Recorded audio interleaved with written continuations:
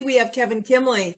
I'm going to get started here. Welcome to Flagship Fridays, What If Innovators Forum. As you know, we have 29 really fabulous leaders and influencers on our forum. And really the feedback that we've had has been phenomenal in terms of the students feeling like they have access to really unique tips about how, not just how to do technical innovation, but also how to behave, how to learn, how to access, how to position yourself to be successful, not just as an innovator, but even as a future professional. How are we contributing?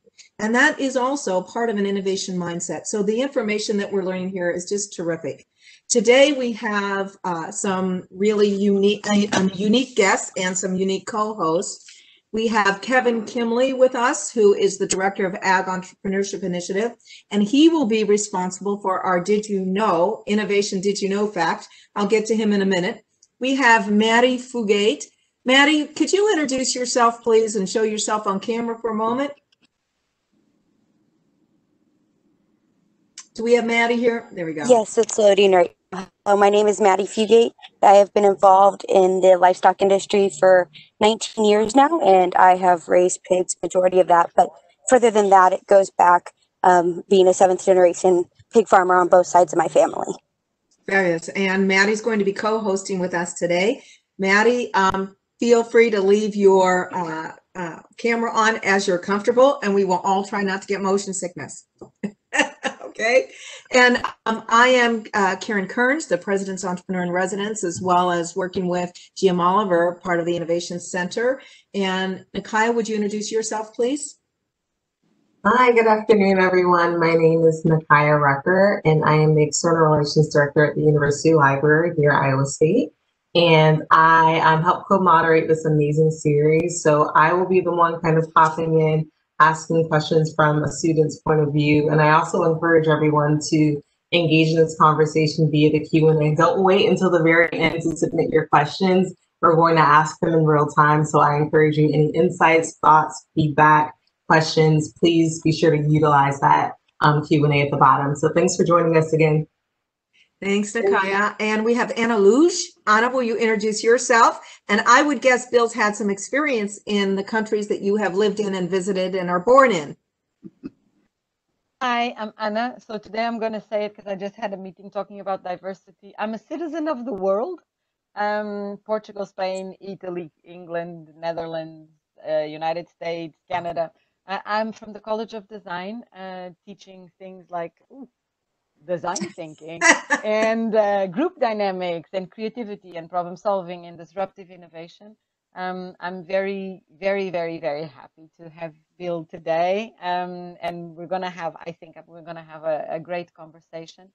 So if you don't mind, Bill, I'm going to make the disclaimer. Usually I make a lot of notes, and if my face goes like, ooh, ah, it means that you said something, that I have a connection with the student and I want to ask a question on behalf of the student about how the processes of innovation connect with their lives. But welcome, and let's have fun.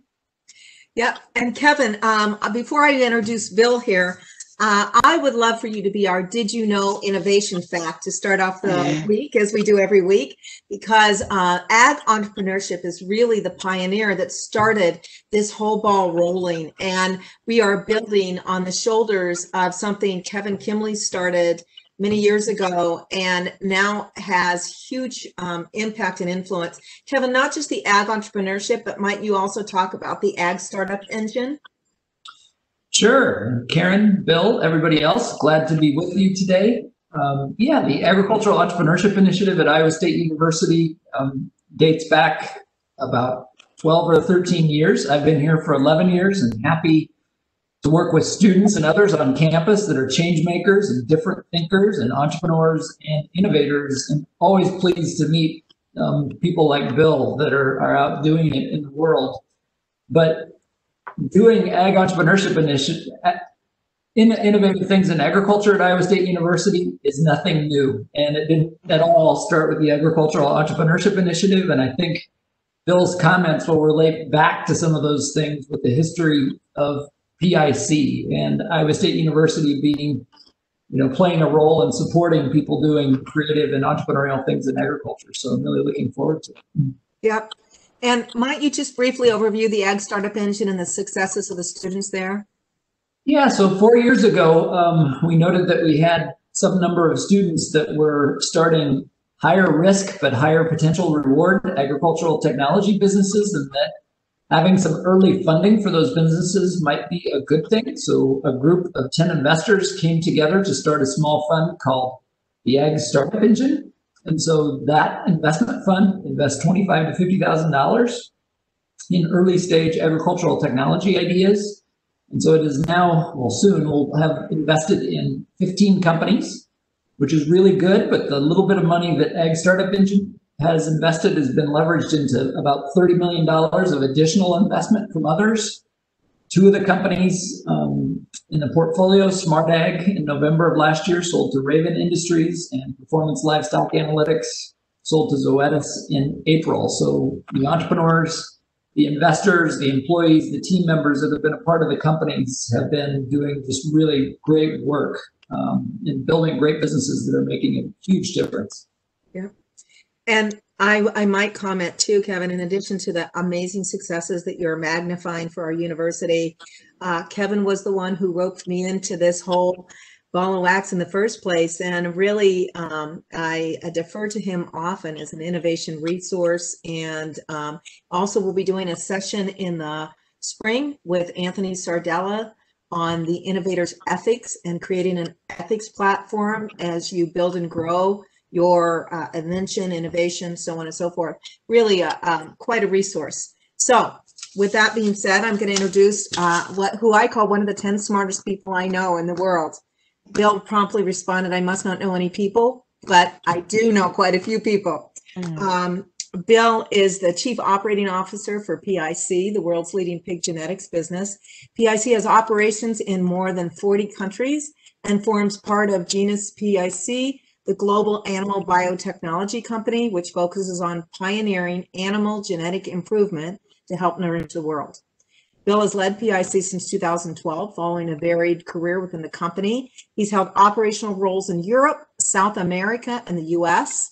He was appointed as General Manager of PIC North America in 2007, becoming Chief Operating Officer of Genus Americas in 2010, before moving to his current role. He holds a veterinary degree and a PhD from the University of Minnesota, which we will not hold against him.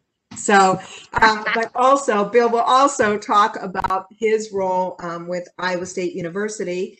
And I must say, I met Bill when I was CEO of Kearns and Associates, which is a livestock risk management company. And Bill was at the time really so impactful in not just working in the business. He really elevated people's capacity to think about working on their business and looking at that global vision, casting way out in front and having people catch up to it in their own unique ways. So I am very pleased to introduce Bill Christianson, and Kevin, I will turn it over to you.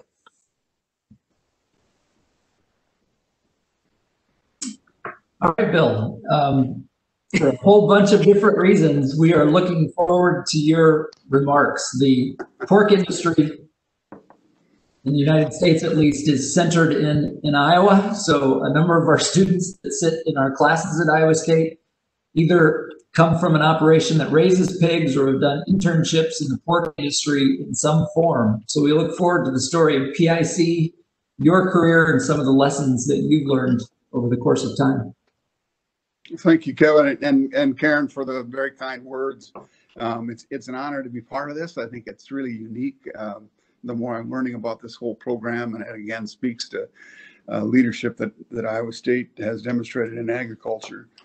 I thought maybe the way to go about this is to start a little bit about myself and really what are some of the influences I've had in my career as it relates to innovation. I promise that we will eventually get back to innovation, but I do have to start by talking about some of those influences. And for me, it really began with family. I'm one of 10. And in fact, 9 boys and 1 girl. So I always remark that we would have made a good Bohr multiplier. But I'm number 6 in that group, and they're a very kind of determined and overachieving bunch, running businesses and starting businesses and doing a lot of different things. And so that was a huge influence from day one, really, through that process. And to give you an example of that, to basically put myself through university, I used to build grain bins in the summer, back in the days when that was a big business. And I've often said I don't put a lot of my degrees. I very much respect degrees, but I don't have degrees on my wall except my grain bin building degree, which is a picture of me building bins. And the reason I put it there is just to remind myself of the different things I learned in that, and which was, we got paid by the pound, and so if steel that we put up. So if you built bins very fast, you could make a ton of money. If you built them slow, or you had to come back and do repairs, you could lose money. I learned to hire people and unfortunately fire people. I learned to deal with farmers. I learned to deal with all the aspects of putting that bin together and wear, and some of the issues that come along with that. I learned to collect money. I learned a lot of practical things there. And I learned it from a brother 4 years older than me, and I ended up teaching a brother younger than me. So it was a great mechanism to help set myself up and ultimately go to university. But I learned a lot in that process. So that was an influence. I had an older brother, David, who was a veterinarian, and he had a big influence on me to end up going to vet school. And then in vet school, I met a guy by the name of Professor Al Lehman. And really, Al, in a number of different ways, ended up being a key individual in my life, a real mentor in any kind of definition of that term. And he was that for many, many people across the industry, be it in academia or commercially. We could spend all day, I think, talking about Al Lehman's stories. Unfortunately, he died quite young in 1992. But had a huge influence that lives on today with all of us that were influenced by that. And to give you a sort of an example and keep this thing going in stages, I actually, at the end of vet school, went down to interview with Al at Swine Graphics. He had just left the University of Minnesota and was along with Gene Barrett, had started Swine Graphics. And he was interviewing me for a veterinary position there. And at the same time he was interviewing me for that, he was advising me to stay on to graduate school and get a PhD. So I was left sort of wondering, did he just think I wasn't a very good vet, which was a distinct possibility? Or no, in fact, he had this uncanny ability to pull out decisions from people, that to get you to sort of recognize and understand what you really wanted to do. And he was fantastic at that and advised me to then go on and get my PhD. There's luck and serendipity along the way too. And for me, as a graduate student, that had to do with everything to do with timing about what I was working on, which started out being called mystery swine disease and ended up at the end of the PhD being PRS.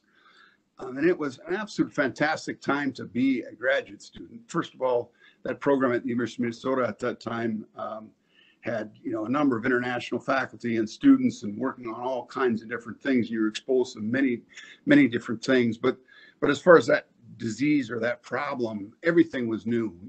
Everything you worked on, be it from the pathology side of it or ultimately from the virology, the basic economics of the disease, everything was new and publishable and exciting. I learned about things like IP. Actually, some of the work I was doing with the diagnostic lab with Dr. Jim Collins, I wasn't able to share part of my PhD work with my advisor because he had an agreement with a different pharmaceutical. So I mean, it was fascinating time to be a graduate student, and I think that kind of curiosity bit that was always inside of me, and we're going to come back to that when we talk specifically about innovation, was really developed, I guess, at that time in my career. having said that, again, through my mentor, through Al Lehman, I was linked up with this company called PIC, Pig Improvement Company. And talk just a minute about kind of PIC and the beginning of PIC, because I do think it relates directly to what we're talking about today. PIC was formed in 1962 by 5 British pig farmers in a pub. The pub was called the White Hart. And they were part of a pig discussion group that got together every month. And one of the things they discussed was... Wait, Bill, you cannot pass over what the name of them, what they call themselves. The Wallingford Pig Discussion Group. Yeah, that's what they were. Thinkers. Oh, yeah, that bit. So the part about being in a pub. Yeah, thinkers, doers, and drinkers, I think is what they call themselves. Our PIC has been described that way sometimes. So really, the foundation of the company was the application of science and economics to pig breeding. And really they wanted to make a better pig in the first instance for themselves, and then ultimately for other customers and make them more successful. And that really is the reason we're still in business today. But if we go back to that science piece, there was a heavy influence from day one from Iowa State in the work of Professor Lush in animal science there. And really, if you go further back before Lush, if you look at some of the stuff that Henry Wallace did with Pioneer seed corn, and this whole idea of using hybrids and heterosis to accelerate your program was counter current to the conventional thinking. That was the real innovation, because kind of purebred mentality and purebred societies had dominated things up to that time globally. And so really PIC were pioneers building off of a lot of the science that had been developed and by Professor Lush and others. And then, over subsequent years, if I look, certainly the work, and I've had direct work with Hank Harris, but he's been fundamental in a lot of the things PIC has done on the health side and kind of our approach to research, and as a critical member of the faculty there at Iowa State. Moving on to Max Rothschild on the genetics side. And that's just continued over many years to the point today, we have great relationship, for example, with the diagnostic lab with Roger Main in that group, to the point where Maria Clavajo is a 50% appointment at Iowa State and a 50% appointment with us. So we very much continue on that path with Iowa State. And also I would say through the efforts of Tim Heiler, I don't know if Tim's on the call today or not, but Tim's an account manager with us, and really is tasked, one of the things he's tasked with is identifying, recruiting, and helping develop young people in our business. And certainly the majority of those young people are coming out of Iowa State University today, to the point where I push back on them to say we need a little more diversity, maybe the odd Minnesotan or something, but they don't go for that.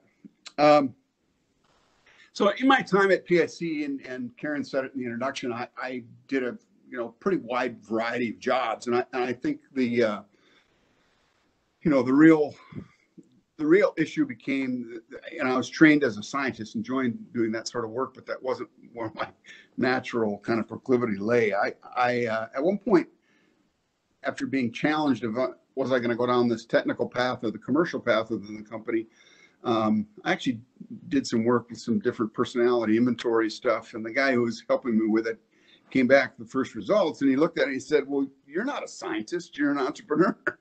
So after spending 12 years in post-secondary education, I figured out I really wasn't a scientist. But to be fair, I think I'm emblematic of many individuals within PIC that are kind of comfortable in both worlds, and it's really critical that we have that link that can understand enough of the science and how it gets applied and the commercial world to make those things work together. And so I think that's been a big plus.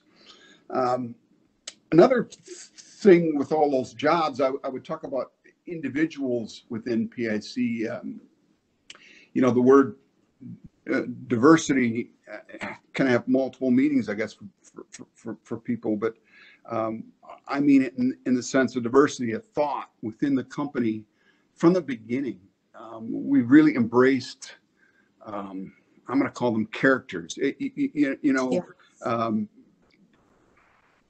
good thinkers in all sorts of different ways. It doesn't matter where they came from. I mean, you know, today in this office in Hendersonville in Tennessee, we're about 120 here.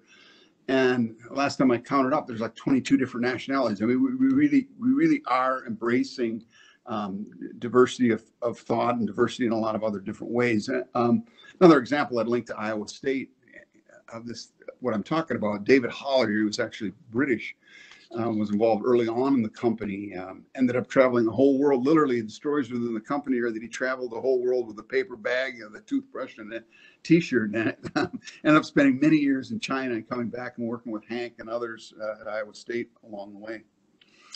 So that's kind of some background and some of the influences on what I think about innovation. But as I tried to prep for this today, I wondered, you know, kind of what definition do people use? And I suppose, being that we are a technology company, people within the business and externally, people immediately would I think move towards innovation in a technical or a product kind of format. And clearly that's part of it. I think it's much wider than that. But if you look at things like gene editing as a platform, what that's potentially going to do to the business going forward, or even how we apply genomics in a single step fashion today. Those are examples of innovation, of changing the way we do things, that have made a huge issue. But I would argue within PIC over the years, I think a lot of the innovation has happened in things like business model.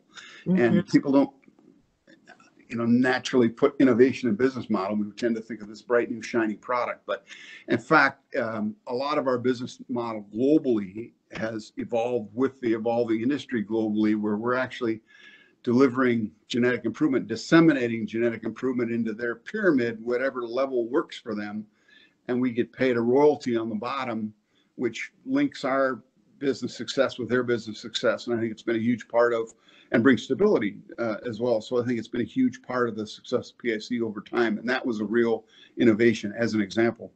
You know, I would say, I wonder if, just to think about, one of the reputations your company has is for mavericks and cowboys. And to your point about that sort of organic nature of, you mentioned character, that organic nature of innovation also coming from how you empower people. I'm wondering if you might comment for a moment on the innovators, how you empower people to innovate within your company as a model. Yeah, I'll touch on that a little bit when we talk about risk and kind of curiosity and courage. And if I don't answer it directly, Karen, remind me. Great. And I'll jump in. Last thing I wanted to say is, broadening this definition of innovation is, you know, some of the things I've just already touched on people recruitment and development, and the diverse kind of approach that we get, I think is innovative. And it's certainly part of our culture that we try and guard and in the first instance, but build upon and improve. So after going through all these various different definitions, I tried to boil it down. And a big part of it to me is creating positive change. And I think that's that's pretty broad, right? And we can adapt that to a lot of things. But as I think about all the different ways we innovate, that to me is at the core of it. So then I thought, what are some of the elements that make up that innovation? And I've already touched on curiosity being a critical one. And part of what I mean by curiosity is really open-mindedness, to be able to you know, take information in from all different areas and try and figure out how can I adapt to your business. There's a quote I like about having an open mind. It starts, it is impossible for a person to begin to learn what he thinks he already knows. That's from Epictetus, a Roman Stoic. And I think that really sums it up. We have to absolutely, even if we're having success, and that's the time I think it becomes most difficult to keep that open mind and always understand there might be another way, a better way to change and do things. The second thing I thought I said I would touch on is risk, and really the attitude towards risk. The real founder in that group of 5 British pig farmers was a guy by the name of Ken Woolley. And Ken is buried in Kentucky, not far from our office here. And actually, the footstone on his grave has the phrase, "Who dares wins," which also happens to be, by the way, the SAS motto. But that really, to me, sums up Ken Woolley. He was an absolute entrepreneur. Kind of later, some of the success of PIC came with other individuals balancing him somewhat, but he set the foundation for our attitude towards risk and taking chances, and our attitude towards failure. And I think that's really important on this innovation piece. And it doesn't mean, carte blanche, we all just have a license to go out and do silly things, right? We don't like to make mistakes twice, as an example.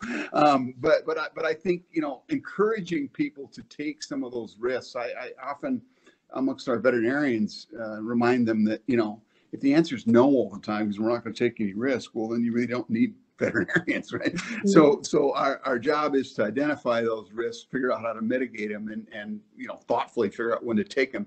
But yeah, I think it's absolutely part of innovation is making sure that you take risks along the way.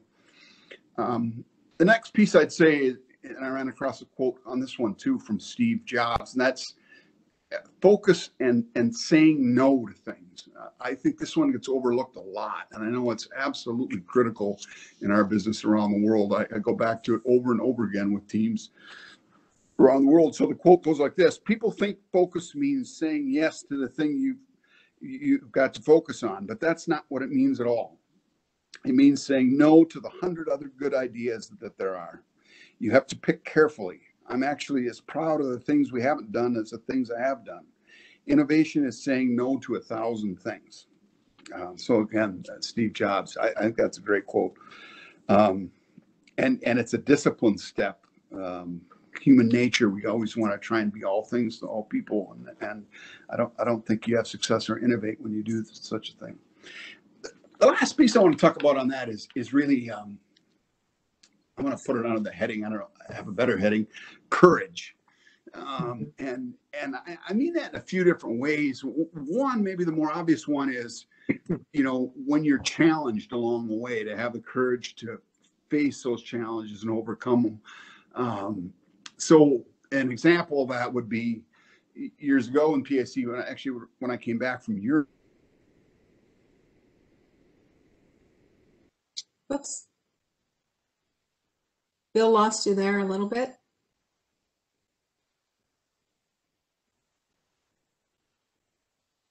Kevin I imagine we'll pick Bill back up.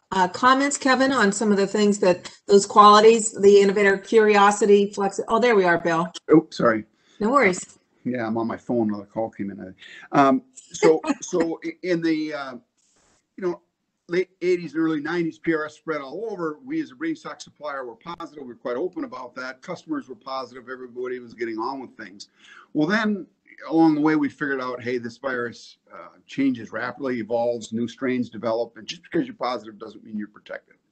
So almost overnight, we had to figure out how to get rid of PRS and in our entire 150,000 sow pyramid of multiplication, which was a daunting task. And I think, we set it out and chopped it up into doable sort of bits as you do in these things, and really over communicated and told that story over and over. But I can tell you all along the way, there are plenty of people inside the company, not just what externally people might have thought, but inside the company, they never thought we could do it. They thought we were kind of crazy to even try. And I think that sort of single-minded focus and having the courage to do things can take us a long ways. The other thing I would say is, how many pigs, like when you talk, I think to give our audience an understanding of the massive impact of that, because you know it. So when you're talking about solving this disease and why it required courage, how many pigs, how big was this problem? Oh, yeah, no, it's huge. Right? Yeah. I mean, and it continues to this day, right? And we've got vaccines that help in certain situations and other management tools. We've got, filtration and other things to prevent farms getting infected. But it's still a huge issue going forward that we're continuing to work on. The second piece of courage that I want to talk about is the courage to change something that's successful. And that's, again, not an easy thing. We absolutely want to defend all the time, and that's just not the right way forward, in my opinion. And I give an example. I don't know if it's a good example or not, but PIC in North America, 15 plus years ago was very successful, was a leading research company in the U.S. At that time in the U.S., we would have had about 1,200 employees. Well, between then and now, I would argue we're more successful on a number of different measures. We actually have 120 employees that are U.S. based. Now, I'm not talking about the whole global company, but all that to me, it took courage to change it. And it wasn't head office saying, here's a gun to your head, guys, cut costs. It wasn't about that at all. It was about moving up the pyramid and working with customers and adapting as customers consolidated and gotten larger, that we need different kind of resource, more specific experience, technical resource at the top of a pyramid rather than a big wide base. And I think a lot of companies and a lot of people, would have tried to just defend the past model that would work. And we very much look at it as you got to constantly change to get better and to innovate. So that was kind of the general stuff I had, Karen. I jotted down some ideas on kind of advice for students, but maybe we can save that to the end after some questions. And I'm not sure if I answered your question or not. I think you did. I think, well, I'm just wondering, so how does this work? How do you, because PIC strikes me in its character and nature. When I observe the employees, there's a certain freedom to operate and an expectation that they will create as they go and respond. How do you create that environment? And what is your expectation of people innovating, as they enter as young contributors to your business? Yeah, I don't have the exact quote in front of me, but it's another, I don't sit around all day to read quotes, but I think an apt answer is another Steve Jobs quote, which is something along the lines of, we don't hire smart people to tell them what to do. We hire smart people so they tell us what to do. No, I mean, that mentality, right, of the autonomy on that. So, we try and be really clear. And part of that, I referred to Tim earlier in that whole early development process, that we understand what expectations are and what objectives are and all those things, so we're on the same page. But we very much want to foster autonomy, and that's, part of that actually is effective delegation, I think. And I want to maybe spend just a minute on that, because it was a lesson I had to learn as a technically trained person, that I think it takes a lot of self-confidence to have the right sort of delegation. By delegation, I don't mean here's a list of things, who's going to do them. I mean, how do we set things up where we have the right expectations, the right goals and objectives, check in to make sure people are resourced properly, and check in to see the results of that, and course correct if you have to. Yeah. For me, when I came back from Europe, I was a kind of world's expert in PRS virus, and if I'm honest with myself, I'd say, that feels pretty good sometimes. You go into a situation and you're the expert. Well, I remember getting called in at one time on something, and I couldn't go, and Montserrat Torre Morel, who was working for me at the time, could. And I remember me thinking, if you're really honest with yourself in the morning, looking in the mirror, hey, I could do that job 100%, but I think she can only do it 90. But a light bulb went on, and I said, well, wait a minute, but if you have, 5 of them, you're going to get 500% more things done. And oh, by the way, you can do more things and not just be an expert in one area. And that's not for everybody, right? But and really, it told me you need to spend time with your people and developing your people, and how do you get that 90 up to 120 or whatever. But critically, to expand yourself. And so when you talk about, it's that autonomy of, okay, we have a team goal and result, and we break that up into pieces, and people are responsible for different areas, but we really do let people go run and make sure you know, as managers, we need to make sure people are resourced right, and that we check in, and that we try and help people succeed. You know. Yeah. Kevin? So, Bill, you mentioned that at one of your career, somebody told you, you know, you're not a scientist, you're an entrepreneur. After as much school as you've been through, that's bound to sting a little bit. But, you know, for what we do, we create as part of our programs, you know, just these monikers of the farmer entrepreneur or the technology entrepreneur or the engineer entrepreneur. And so I like always thinking about the combination of it, you know, so as your career went on from there, obviously your leadership capacity is there, and you're an entrepreneurial kind of a person, but I don't think it's an either or, you know, it isn't that you're a scientist. And if I could just comment on one thing you said about, you know, I talked about 12 years of post-secondary education only to find out I wasn't a scientist. I have absolutely never looked back on that to say that was time ill spent, or geez, if I had just done this, or I have a regret for that. It was a fantastic time. I mean, the people I met along the way, and the, you know, that entrepreneurial bit of the curiosity of different aspects of agriculture, in this case, animal agriculture, pigs. And remember, the industry itself is changing a lot during that time too. So I've never looked back and said, you know, I should have done it this way or that way. It was what it was. And I think within the business, I remarked earlier about degrees. I think there's a kind of tremendous amount of respect for education and advanced degrees in this company. I talked about 120 people here in Hendersonville. About half of them are advanced degrees. And I understand what it takes to get that, and respect and honor that. But at the same time, it does not define people, right? I mean, you know, you've got to walk through the door. It opens the door, but you've got to do the work and work through it. And we work with plenty of non-degreed people that do a lot of critical things for our business too. So, you know, I all that to say, I think, you know, you can be an entrepreneur in a lot of different ways, and what you said, Kevin, and I'd echo that. You know, you also. I just have one question, a follow-up question. So you talked about being an entrepreneur and how exciting that is, and I totally agree. But one quote that you left us with that I thought was brilliant was saying no to 1,000 things, right? And our students are often coming out of college with a degree, sometimes multiple degrees if they decided to double major. And they oftentimes have a lot of opportunities on the table. How, as a student, when you are young, you're excited, you're ready for the next thing, how do you decide what is the real thing? Because I think every 2 weeks there could be a new opportunity. How do you learn to say yes? How do you learn to say no? Are there differentiating factors that you noticed and things that helped you? Like, what advice would you give to students to learn how to say no?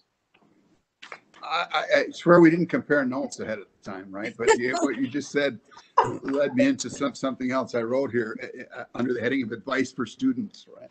In case I was asked. Number one, get started. The first job does not need to be perfect. Go where you can learn. I think it happened to me. It's happened to, as I've raised children. We always want everything to be perfect. The world isn't like that, right? And part of it's just starting and going. And I think I'd be attracted in that case to, in particular, people I could learn from much more than what is the very specific job. And number two, and this is kind of what you're alluding to, figure out what you like to do, because you will gravitate towards that over time. And when I say what you like to do, I don't mean, again, the specific job. I mean, do you like dealing with people? Do you like dealing with data? Do you like, what aspects of any kind of work do you enjoy? Because I'm convinced you can fit in and contribute and be positive in a ton of different organizations. And that's a different set of decisions you can make along the way. But just get started, figure out what you want to do. And then the third thing, and this one's really tough, and I like, most people I think struggle still with it all the time. And that is, don't worry about what other people think of you. And that maybe is going to come across as kind of strange for people, but my final quote, I hope, for today: "It never ceases to amaze me. We all love ourselves more than other people, but care more about their opinions than ours." Marcus Aurelius. And so, I really do think that the person and the opinion that matters is your own, right? And you have to be honest with yourself and have the integrity to care about that more than what all these, because I think, it's probably always happened, but maybe even more in today's society, we get so hung up about what different people think on different platforms, et cetera. I just wouldn't spend time worrying about that, right? I'd get started, I'd figure out what you like to do, and I wouldn't worry about what other people think. And go back to that issue I talked about, failure. I mean, failure is not a disaster. If you learn from it, it's a good thing, right? It's the obstacle becomes part of what makes you as a person and gets you going. So that would be part of it. And maybe another way to look at it is kind of, if I tried to boil down, what do I look for in a new hire? I mean, I keep coming back to this curiosity thing. I think it's really, really important. Number two is determination. There's a lot of different ways you can define that and talk about it, but that drive and persistence and ability to stick with things, that's really critical. And then, the third thing is more holistic. Will this person make the whole team better? Because ultimately we get judged on team success, not individual success.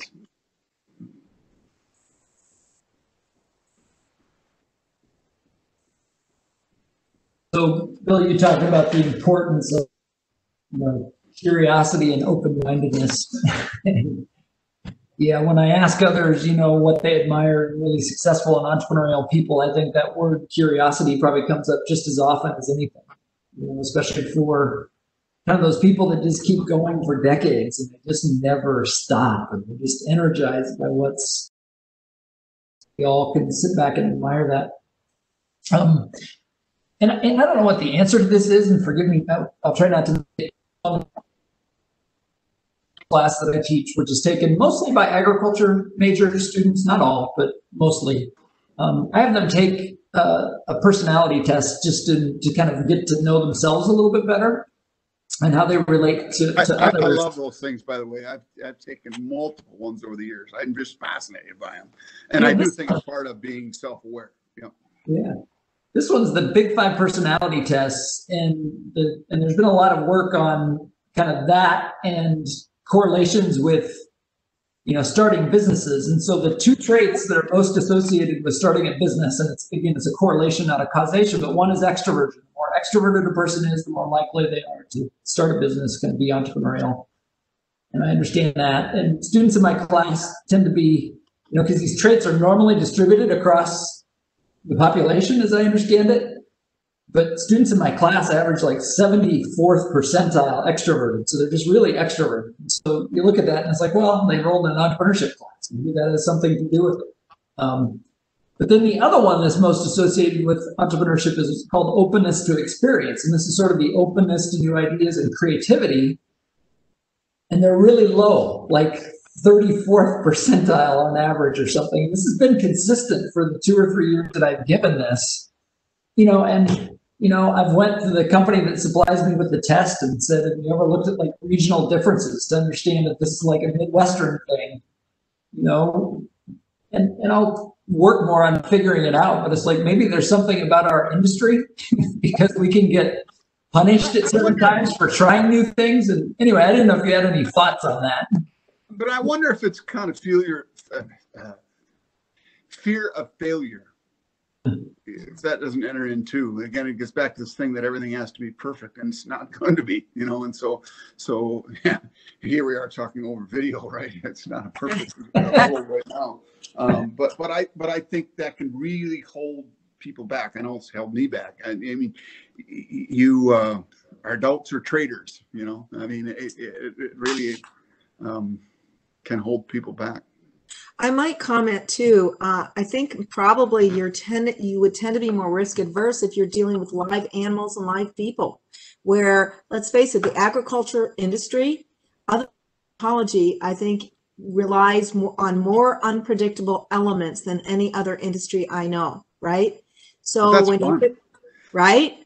Go talk about that. I mean, because how do you deal unpredictability of weather, animal disease, political situations, trade? I mean, when you think about innovation, even itself, I'm wondering how much of that really, if you have a person who can tolerate less risk because of the amount of unpredictability in the industry. So just curious, Bill, I mean, how do you prepare innovators, that are operating in this hugely unpredictable industry? Well, I mean, I'd maybe take a step back too and say, like with most everything, we also need balance, right? If you just, have nothing but full speed ahead, optimistic entrepreneurs, you're going to fail multiple times along the way. Balancing that with some, yeah, I would just say balance is probably underrated sometimes. Kevin or Madeline? We haven't heard from Madeline. Madeline, what questions might you have for Bill, especially as somebody that works in the industry as a young person? Well, you touched on the innovation, with PIC being founded in Europe. How do a group of 5 pig producers go from Europe to expanding into the North American market? And that's all about innovation, but how does that go about? It kind of ties into that point of the fear of failure. They didn't know, but it proved to pay off tenfold. Yeah, well, company's never about an individual, but in that phase, that part of our company, it is about an individual, and his name was Ken Woolley. I mean, he absolutely was fearless when it came to failing. He had a sort of vision in mind, not just to apply that science and everything else, but that it should be global, that it should be part of changing the industry, not just, hey, I want to go sell a bunch of something. And he failed multiple times around the world, right? And so the PIC had a patchy record for the first, 15 years of its existence. But that didn't stop him. It never did. And over time, through the combination of other individuals as well, that some of that balance that I'm talking about.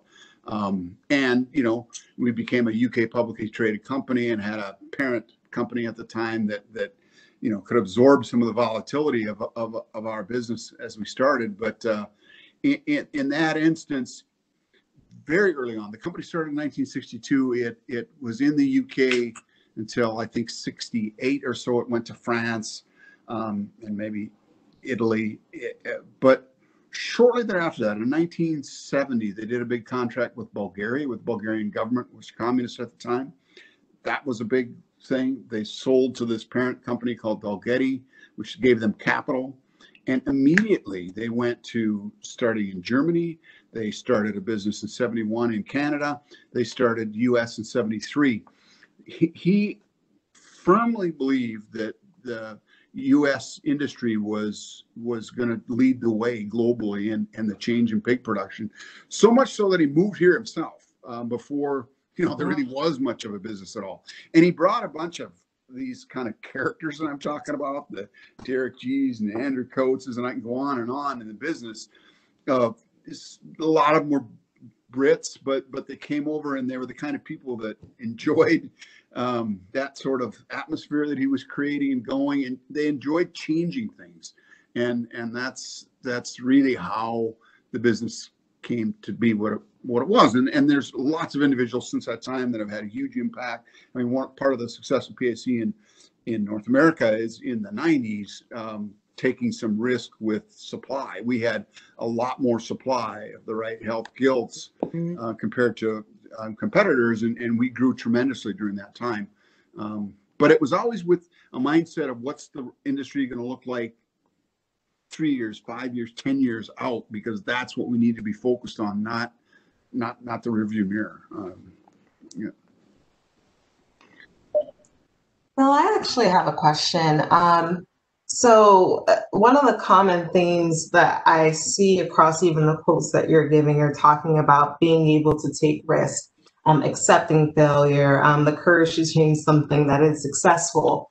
And I'm thinking about our students who are graduating, right? And they're getting maybe into their first real job, and they're the youngest person at the table, right? Maybe they have a big idea. Maybe they want to take risks. How do they balance company culture, seniority? How do they balance the desire to actually want to learn and show people that they want to learn, but also say, hey, I think we can try this new thing. Hey, I know it's not broken, but I think I found a new way for us to be more successful. How do they balance all of that? Well, I can give you a direct example related to what I've just been talking about, because it happened to me. So when I joined PIC, I was really lucky in a lot of ways, because I sort of spanned the generations in the company. I've been with PIC 27 years now. And so some of the original technical director, Morris Bouchard, is the guy who I went to work for. But Ken Woolley, this founder I keep talking about, he had just left the business, had retired from active business. One of the projects I got involved in right away, even though I was meant to be doing some vet research on the side, was to set up a nucleus structure and multiplication structure for a company called Agroindustrias Yucatan, in obviously the Yucatan, a big new multi-site. Hank had designed that multi-site production system in the Yucatan in Mexico. So I flew down there to help negotiate this deal and work on it with a more senior colleague in the company. But at the same time, Ken Woolley flew down, and he was actually consulting for Raul Casares, the owner of Agroindustrias Yucatan. So in a way, we were sort of on different sides of the table. And somewhere during that first day, we had a session, and I can't even remember the specifics about what we were talking about, but it was multiplication flow or something. And I told him what I thought. And this is with this company, Agroindustrias Yucatan's management team, and Ken and I. And I said what I thought. And Ken absolutely tore me down. I'm not saying that's a great leadership style. We'll come back to that in a minute. But I mean, he just, I won't swear here, but let's say there was some swearing done of just what kind of an idiot I was, this young, wet behind the ears, didn't know any better. And truly, I didn't know any better, because I thought I was right. And so I was polite. He is my elder, and I waited till he finished. And I got up on the whiteboard and I drew out why I thought what I had told him made sense. And I can't even remember how we decided in the end, but what I do know is that night we were sitting around in Merida, and where they have these, kind of umbrellas, and you sit by the pool after dinner. And he came over with a fairly significant jug and stuck it in front of me and said, I need to get to know you.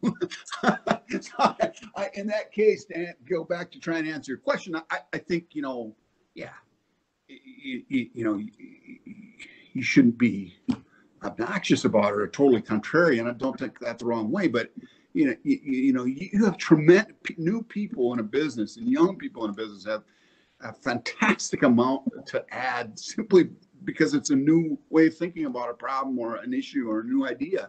And if you are in a business where that's not appreciated, I think that's a problem, because to me, that's a huge part of how businesses succeed, is you have to constantly renew the thinking, and people should not, your new graduates should not be bashful about that. Do it the right way, do it appropriately, etc.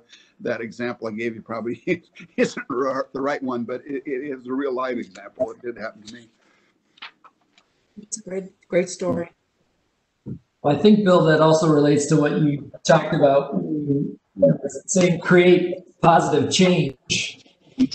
But the world sometimes resists, maybe a lot. And for a young person, I think a lesson on how to deal with that, comes from your story of be polite, but that doesn't mean abandon your thought. Try to articulate it in a different way and Exactly see right. if another conversation can happen. What other tools and strategies do you think there are for young people to deal with just resistance to change and the world being different and new ideas? Yeah, I don't know if I have a good answer to that. There's a Carnegie's book was written in the 1930s, wasn't it? How to Win Friends and Influence People. I went to an egg seminar some few years ago in Harvard, and it was still on the preferred reading list, right? I don't think it's been topped. And people like to do business with people who are pleasant and they enjoy being with. And yeah, a lot of it is simply a repackaging of the golden rule, right? People want to be treated the way, you should treat people the way you want to be treated. And I think that takes you a long way. So if you go back to what you just said, what are other tools and things? I think constantly we have to, first of all, listen, and that's, at least in my case, has to be an active process. So, I mean, really, truly listen, because that's the start of putting yourself in the other person's shoes and understanding where they're coming from. So if you're going to change a mentality and bring new ideas in, you better understand, kind of what you're up against. Let me put it that way. And to do that, you really need to listen. You really need to put yourself in the other person's shoes. Yeah. Maddie, do you have more questions for us? Yes, you mentioned always think about what the industry is going to look like in a year, 3 years, 5 years. How do you suggest that students develop that forward-looking mentality, or have any suggestions on how to look at things from that analytical sense to analyze them going forward? Yeah, I think there's probably a number of ways, Maddie, to get at that answer. I mean, part of it is the people you interact with in the industry and the kind of companies they're in and changing. Part of it is also looking at related industries too. I mean, the classic one we keep going back to in our world is brothers, right? I mean, if you look at kind of how agriculture has consolidated and become more professional around the world, and animal agriculture in particular, it started with broilers and layers, and you got into turkeys and then pigs, and it's kind of happening pretty fast right now in dairy too. I would say, besides the back end of the beef thing, the front end is still, extremely fragmented. So I think, and I'm not saying that's the only example you'd use, but those industry changes, a ton of them are applicable to ours. I still, there's been a big trend in the 30 years I've been in the business of consolidation, right? There's been part of a trend towards integration, and that's happened in different directions, right? And it doesn't necessarily mean total integration, but you're seeing a bunch of that. I mean, the Triumph model, I guess, would be a classic creative one where, 4 key producer groups came together to help get directly involved in processing. I think we keep going further down that value chain to be the processing and where brand value gets created in either the processing itself or ultimately in the retail or food service. I think, the shift, the big shift in the industry is towards that. It's towards the consumer ultimately. And so I think, not being blind to that stuff and not sticking to, well, this is the way we always used to do it. I think you have to adapt, and you have to understand how that comes forward. And, nobody's got a perfect crystal ball, right? But I think just making sure that you're looking at those kind of trends. A big one right now, I think, in our industry to be looking at is alternate proteins, right? What is ultimately going to happen on that? I happen to think the whole protein space is huge, right? And so there's room for everybody. But there's some underlying trends there around, and it's not necessarily, at least the vegetable based ones aren't necessarily vegetarian driven, although some of them would be, but there's other aspects of it that are taking place. And then of course you have some technology, core technology things going on in the sort of lab meat, cell culture based stuff. But those are just big examples, I think, of things that we need to be constantly have our radar up on. Bill, I have a follow-up question for you, because a critical component where, as you said, students, well, young people in general and people in our industry, it's no longer being a technician is enough, no longer technical expertise. We're finding that people also have to almost do social innovation and socialize the ideas and be responsible for awareness and help creating awareness, especially in the area of agriculture, where consumers are asking for more and more information about where their food comes from and so on and so forth.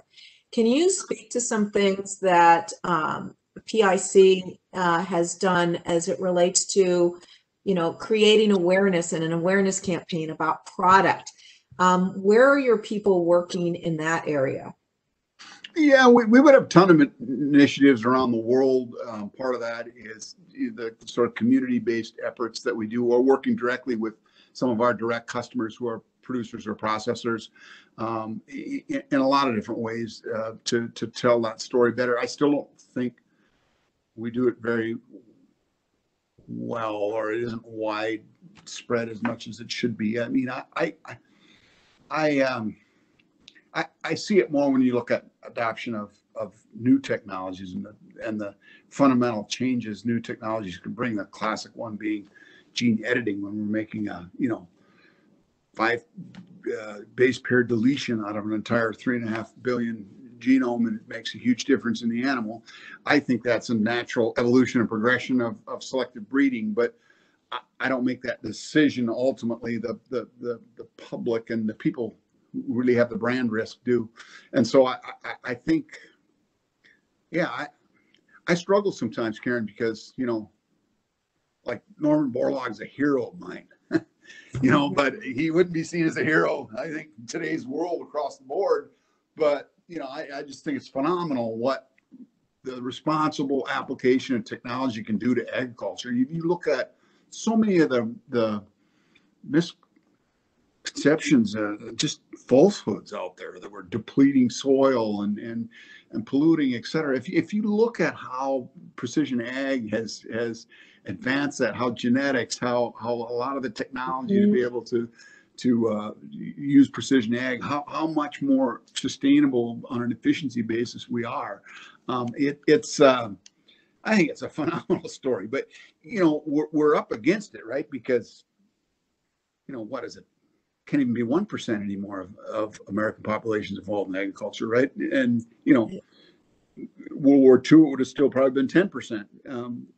But so it's an uphill battle on that. And I think we have to be factual.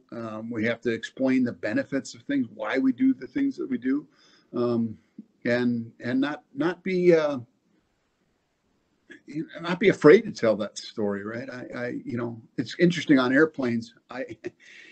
If I sit next to somebody and they ask me what do I do, I've learned not to say it veterinarian, because ultimately they'll launch into a story about their dog or cat. And I'm patient. I wait till the end, and then the ultimate question is, well, what should I do with this dog or cat? And I tell them, I'd take you to a veterinarian. That's what I do. You have no idea that there's specialization in veterinary medicine. But anyhow, the flip side, you really want to get some people uncomfortable. You say you work in genetics. They just go like that, right? You're Frankenstein, right? And then you put it in the context of, hey, wait a minute. For millennia, people have been measuring animals, selecting the best males, the best females together to make the next generation. That's what we do, what humans have been doing for 10,000 years. Now, our tools are more technologically advanced or complex or all those things, but that same basic idea, that's what we're doing. And then I think people begin to settle down a little bit more, and you can have a discussion about, well, what do you select for and why, and those kinds of things. Yeah. We are doing a session on November 12th, by the way, listeners, and Bill, with C.S. Liu, who's from Thailand, I believe, Kevin, right? Yeah, and he is the CEO of Pacific Agriscience, and he's going to be speaking on alternative food source, alternative agriculture, and talking about exactly some of the things that you bring up. So I just wanted to And of course, everyone is invited. Kevin, can you continue with our questions? Yeah, Bill, I'm just really interested in this whole thread of discussion, about genetics, because it is such a big deal, and even the history of PIC is having European roots, but then, coming here, but being global. The genetic modification in crops, obviously Europe just completely rejected that, and they apply what they call the precautionary principle, which to me at least means nothing changes, and then there's been some ruling on, gene editing, but there's such huge potential for doing good things in human health and livestock health with gene editing. And I've traveled in Europe, and I know that it's not just a political thing; it's a deep cultural sort of questioning, and I appreciate that. But how do you see this all playing out with the tremendous potential that technology has going forward with consumer acceptance, the complexities of international trade, and shipping products around? Yeah. I mean, I'm trying to take this in a couple of different ways, Kevin. Start with the changes that have been made. I listened to a talk the other day about the dairy industry. In 1950, in the U.S., there were 25 million dairy cows. Mm-hmm. And today, there's 9 million dairy cows. And those 9 million dairy cows produce 60% more milk than the 25 million did. Wow. There's actually more horses in the United States right now than there are dairy cows. Wow. So that tells you, and that's not genetics alone. Genetics have a huge component of it, but it's nutrition and production practices and husbandry practices, et cetera. But phenomenal change. You could say the same thing right across agriculture. In the pig world, if I just look on a throughput basis, and there's a lot of different ways to look at this. In my tenure in PIC, and certainly I don't mean this because of me, but just as it happened while I was here, I mean, our base genetic package has doubled in output in one person's career lifetime. I mean, it's just phenomenal what's possible. And yes, these tools make it more precise and more efficient to do that going forward. You ask about Europe, we're a UK publicly traded company. That's a little bit unique, right, because of Brexit now. But even before Brexit, I mean, the Brits, it's not quite the same as the continent, the way they've approached technology over time. But part of it is some regional food sort of, and not just the food itself, but rearing practices and stuff go back centuries and centuries, right? Think of Parma ham, or think some of those things, and are worth protecting and preserving. And I get that, right? Part of it is, this is just my opinion, it's certainly not the opinion of the company, but part of it I think is just protectionism, right? So even within Europe right now, if you look at the pig industry, so those of you on the call might not know, African swine fever had been moving west from Russia into Eastern Europe, into Poland. It was at the German border. Well, here a couple months ago, it jumped into Germany. And immediately, Germany was the #1 exporter to Asia from Europe, and that's shut off immediately because of ASF. It's in wild boars, by the way, not in domestic pigs. And they're under a strict control program, but it's there. So what's happened, globally, you have winners. It's helped on our U.S. market, but certainly Brazil. But even within Europe, you see this shift from Northern Europe to Southern Europe, to Spain in particular. But it isn't that event alone. That's been happening over a few decades, and it's accelerating. Northern Europe has a ton of tradition in if you actually look at the development of technology in pig production, a lot of it's come from Northern Europe, but they're not competitive for grain and protein soybeans.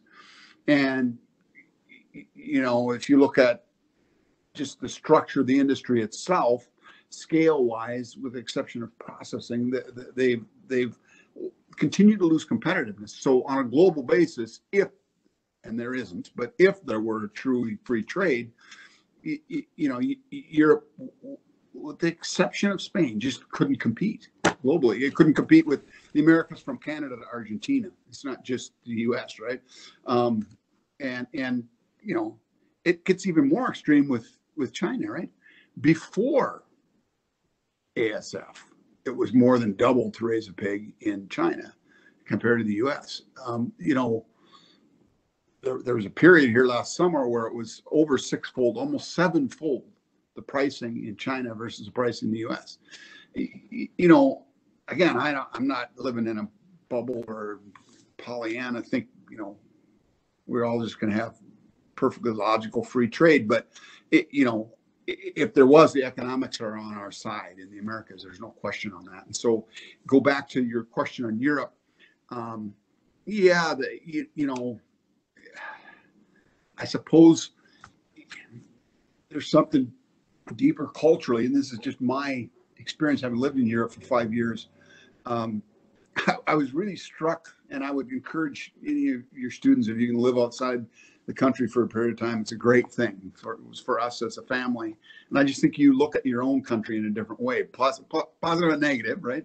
I'm not doing all the other, but as far as approaches to things and working in a business, I was really struck growing up in the U.S. or upper Midwest, at least in my family. You hear about can-do attitude and stuff, and it's just a cliche, right? You don't even think about it. I mean, it's real. The difference in approach. In my experience in Europe, you know, an American group and a European group can both agree on an end goal, right? And for the next half hour, the European group might, and I'm doing gross stereotypes here, so I apologize ahead of time to people, but I'm trying to make a point. There would be all kinds of different ways of talking about things that could go wrong or mistakes. It was a very prudent, the European, in my experience, was a very imprudent, don't make as many mistakes approach. Whereas the American approach is what we've been describing today, you know, hurry up and go faster and we'll adjust as we need to on the way. I mean, and I don't think necessarily one's better than the other, right? They're just different approaches, and it's not universal. I'm sure you could use a ton of examples the other direction, but that was my take on the whole thing. And I can tell you, for me personally, what's more fun to work in is the American approach, but I'm biased. Yeah. I wonder if we might pull in our international stakeholder here, Anna Lush. I wonder what questions you might have, because I'm sure you can identify to different and diverse approaches to innovation and within industry. Anna, some thoughts from you?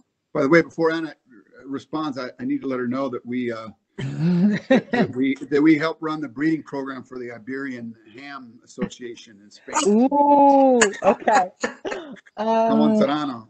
Yeah. Oh, that's no. I agree with you 100%. I would go even deeper, because Europe is a collection of different cultures. So for me, my past decade was in the Netherlands, and everything is hands-on approach. The day I arrived, I already were put in a project. The entrepreneurial mindset, the trading, the pirates, you know, like, so and all the other countries before, England and Portugal and Spain, and everything needs to be very prudent. It's really like well thought of. Like we usually say that the culture of the British, like they do a meeting about the meeting. And and I really appreciate what you're saying, because since I arrived, I have that feeling. I do have a comment between academia and industry. I find academia here a little bit more prudent, and I find industry faster, and the other way around over there. But to this, yeah, but to your point, I think for our students, I agree with your comment that we should live abroad. I want to kick my kids out of the house as soon as they hit 15. I really agree that you need to experience a different culture so that you really understand what is diversity of thought. And you talked about that many times. I am very curious by one thing that you said in the beginning, that you did the personality inventory, which is something that we talk with other speakers as well. Knowing who you are, and that you were surprised to figure it out that you were an entrepreneur, and the fact that you like to experience other cultures and diversity. It's not that you are an entrepreneur, but you are, and I'm going to quote you, you are courageous, you are curious, you like hard work, because you mentioned that in the beginning as your influencer. So for our students, my question would be, not so much the stereotypes. It's okay to generalize in stereotypes, but would your biggest recommendation be go and experience the different ways of doing things? Because I find that in all your conversations, what you're looking at is different modes of doing things. It's not our concepts of innovation, but it's just like go and try different ways of doing things. I note that as you talk, Yeah, that is I the hadn't thought of biggest it thing. that way, Anna, but I think you're absolutely right, because then that you're actually seeing different approaches and what works and what doesn't work, or how can you modify one approach with the other approach, kind of thing. And I think you know, the international part that you touched on, I sometimes say it this way, and I'm not very good at humor, but I'll try it. That I had children I had children in 3 countries for PIC. Yeah. And then I remind people with the same spouse. But, I'm similar. I can do that. I have one in England, one in the Netherlands, and one almost here in America. Yeah, there you go. We did the same. Germany and England, and one here. My wife is from Mexico.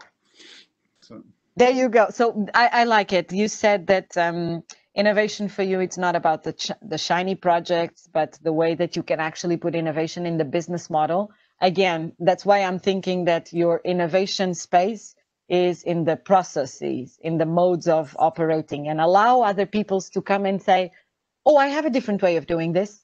And that has been for me like the most inspiring thing about your talk is like, who dares wins, and you dare to do it differently. And I think as for our students, that's it's a hard thing to have in your personalities, like you dare to try different things. And I am very happy that they have the chance to hear you saying that. Yeah. Thank you. Yeah, I think part of that, Anna, goes to a mindset that you really are too insignificant to mess anything up. Really, I think that that's kind of the, if you can remember that in the whole world of things, it's very hard, especially as a young person, to make a mistake that's really going to mess things up radically with it. You don't have any students in nuclear power plants, do you? Oh, no, we don't, right? I think that this is really true. I think that we both, 2 things that we have to keep in mind as we innovate. One, we can do, because we really can't mess anything up, we have all this permission and invitation to experiment, explore, and exploit. And so we can do significant things, but we can't do significant things if we feel like we're going to mess everything up. I mean, innovation in itself is really messy. Bill, I'm wondering if you might share an experience where you were missing a lot of the information, didn't know the answers, and really just kind of had to dive in and create it as you go. Yeah, I wanted to ask about that. Tell us the most courageous and hard, prone to failure, in your face kind of thing that then you said, oh, I'm going to go and do it anyway. Yeah, I don't know. I'm sorry. I gave a couple of examples already.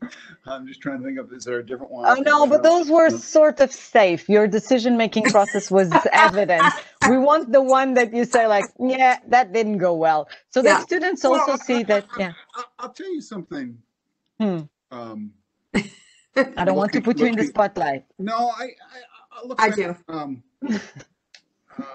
This happened to me more than once, and I'm not a superstitious person. I like to think I carry at least that much scientist left in me, but I think you have to act on hunches, and by that I mean you have to chase them down, because if you don't, they can like haunt you.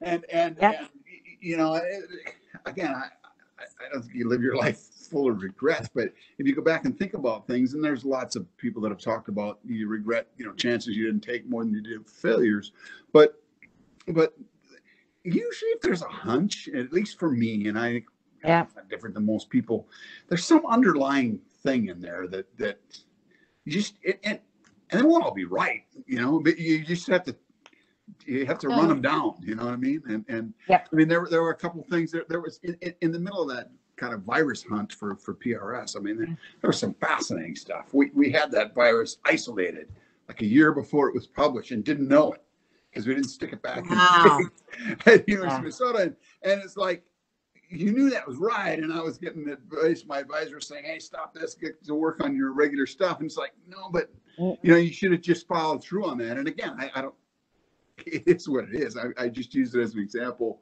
of you should follow up on hunches on things.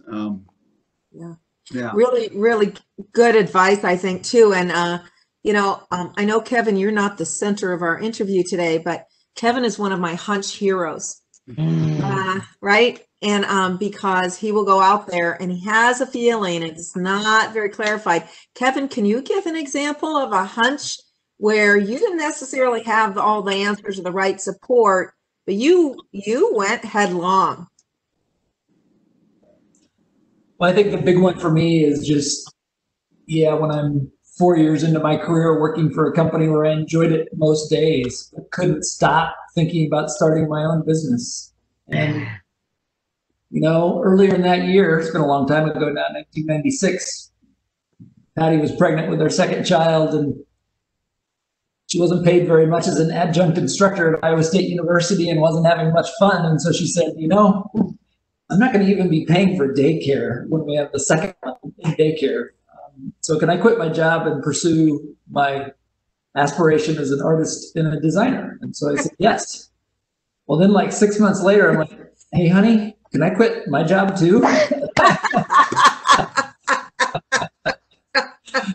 And so it took a little bit of discussion. I mean, I remember driving between Des Moines and Ames for my commute that summer of 1996, my 1986 Buick Regal, listening to Hootie and the Blowfish on a cassette tape, just thinking, am I mentally cracked? And I remember speaking to my dad, and he's just like, I think it's a really bad idea to quit your job.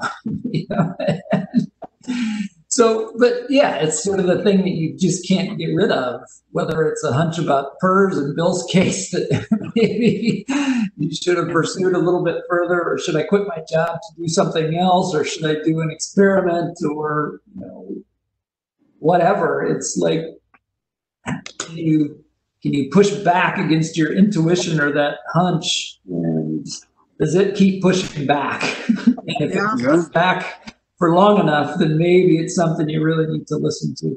Yeah. Well, I think that if you're not innovating, go ahead, Bill. I was just going to say, I think the intuition piece of that, because it might be a better way of saying that.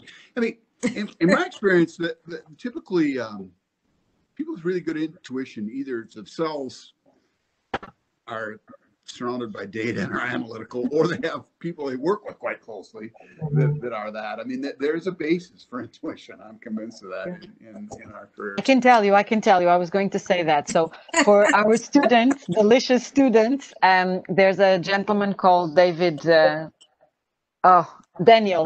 Canahan, and he wrote a book that the typed font is very, very small, so you don't want to read it. But just talk and explore a little bit something called the Systems 1 and Systems 2. And our intuition, this gut that we're talking about, this hunch, this in design, we call it the bug list. In creativity, like you have a bug, there's something there that you want to pursue.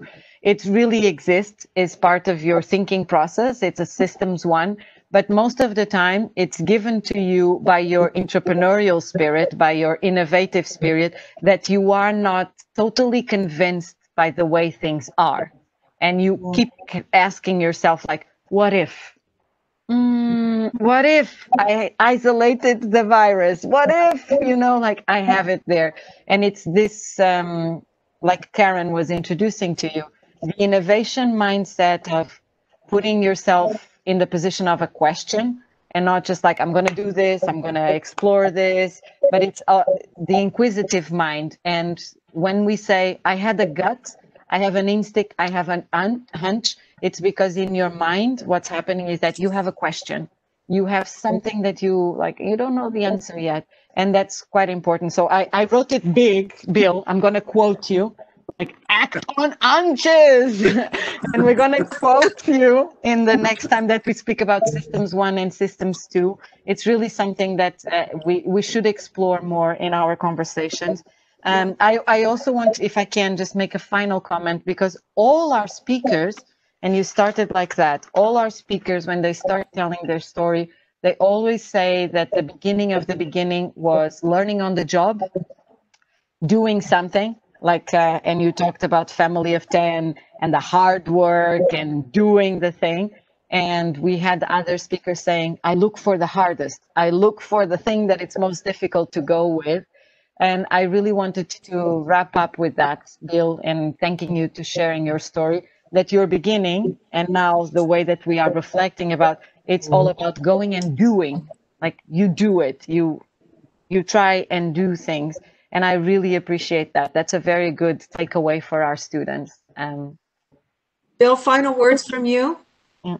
Well, again, I just want to thank everybody, and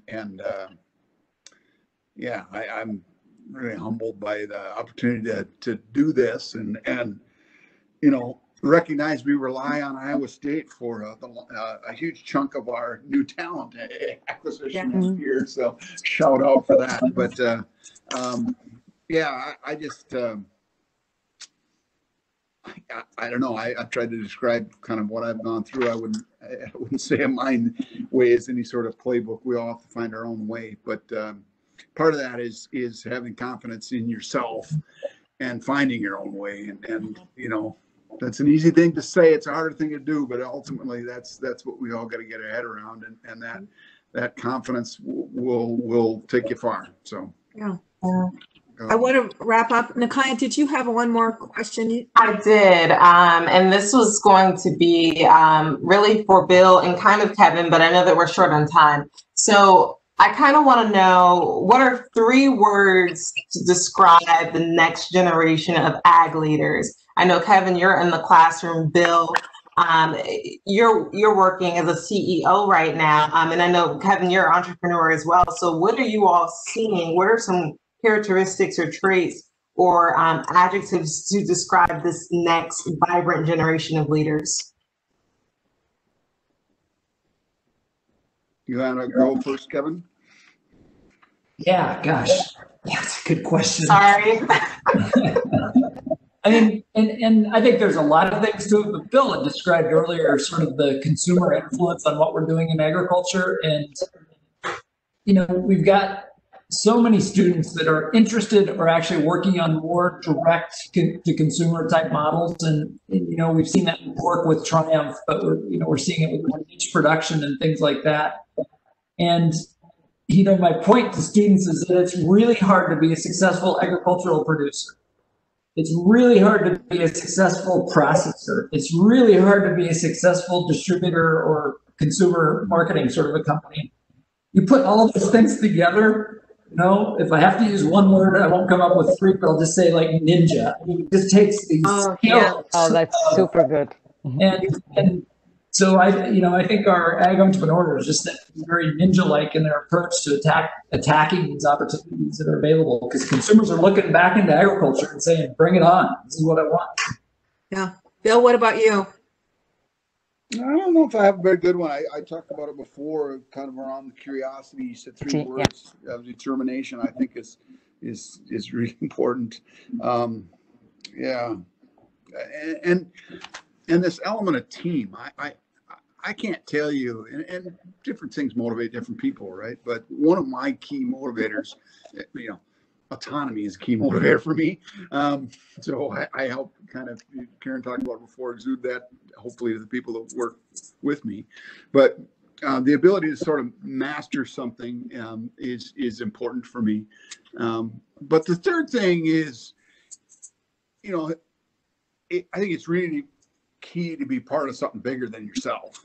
And for me, I know a lot of people in agriculture want to relate to the, you know, feed the world aspect of that. I quite frankly, that's not what drives me. I mean, if I think about it long enough, it's a noble thing. Don't get me wrong. I think but for me, it's more like the team you're working with succeeding, being part of something you can do you couldn't do on your own. You could do together far more effectively. That is really powerful. If you can be part of something bigger than yourself, and kind of check the ego at the door to get that done. That's really pretty critical.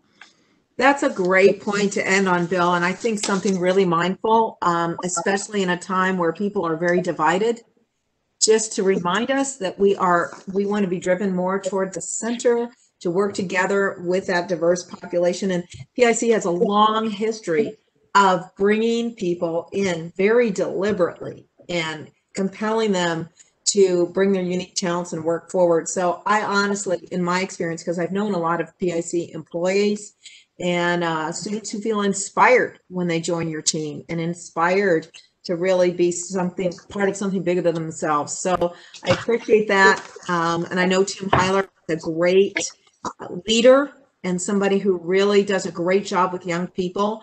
And I imagine they can find information to connect with Tim at some point in your organization, probably on your website, right? Yep.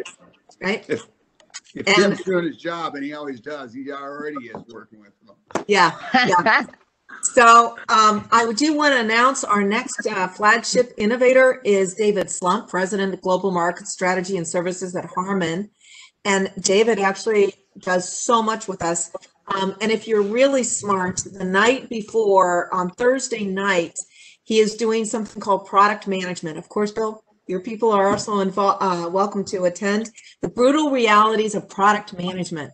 And he and Andy Sui from China are going to be talking about, really in very straightforward terms, how difficult and challenging it is, but also how to negotiate and navigate that world of taking something, an innovation, from beginning to end, all the way through the innovator cycle. So we look forward to seeing you next week. And as I said, we do innovation for students, by students, with students. These were some of your requests to people that you want to see in the industry. And I thank you for joining us. And Bill, just amazing. Kevin, thank you for hosting. Maddie, also for being on the road and being with us at the same time. And we will see you next week. Innovation for anyone, anywhere. Bye. Thank you. Bye-bye. Happy Halloween.